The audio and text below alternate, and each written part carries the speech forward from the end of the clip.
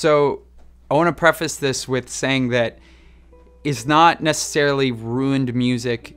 It's music that the meaning behind it has drastically changed for me. And there's two songs that I came with in mind today, and specifically very topical. Yesterday was the 8th anniversary of a very good friend of mine passing away, a friend named Pope, John Paul Allison. And Pope was a really special individual, one-of-a-kind person. And he was our lighting director for a number of years, and passed away when he was 26 years old. And before we would play shows, Pope would always, we'd have like the hour before playing show, before going on stage, where we'd all have to get together and listen to music and just kind of, you know, be in each other's presence. And he would always play Motley Crue's Shout at the Devil. And I am not a fan of Motley Crue at all. But that song will forever have a special place in my heart. And I think that the way that any other person feels when they hear Shout at the Devil is completely different to the way that I feel when I hear Shout at the Devil. Pope is buried in Oklahoma, and anytime we're there, I go to his grave and I bring a joint and I'll sit there and I'll listen to Shout at the Devil and smoke a joint with Pope. I'm not a Marilyn Manson fan. I could really care less about Marilyn Manson. At Pope's funeral, though, in the room where the viewing was, his casket was set out, and as I said, Pope was an LD, so his friends arranged a light show to happen around his casket, and as the light show was happening, they blasted Marilyn Manson's "The Beautiful People" at stun volume to everyone who was there for the funeral. So it was a room full of people bawling their eyes out while their friend was there in front of them for the last time, listening to Marilyn Manson sing "The Beautiful People."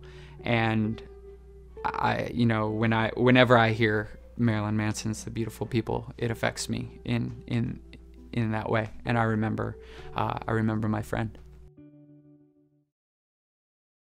There's a couple Against Me songs that have been ruined over the years for me. There's one song in particular called Burn, or it's called Burn by fans. It never had a name, but it says Burn multiple times in the chorus. It was like kind of an afterthought of a song that was put on a record, not even listed in the track listing, like a hidden track, if you will, back in the day when people listened to CDs.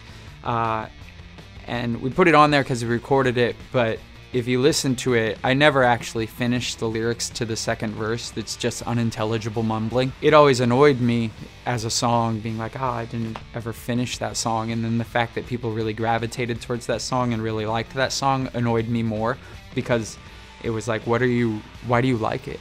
Like, it's not literally saying nothing, you know? There's phases with songs, though, where like I get really burnt out on them. The song Don't Lose Touch, I was really burnt out on for a long time. I'm still kind of burnt out on it a little bit.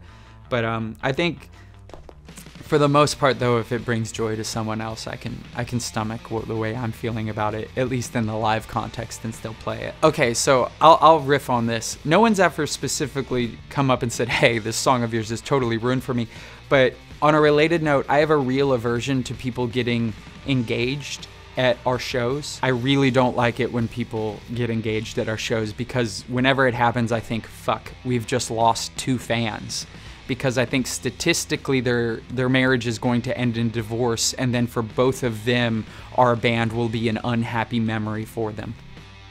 A lot of people will ask if they can do it on stage, and I always say no. But, you know, sometimes people will come up and be like, we got engaged, and it's just, you know, out in the audience or something like that. And every time I think, God damn it, fucking like, you're working against me here. You're making my job harder.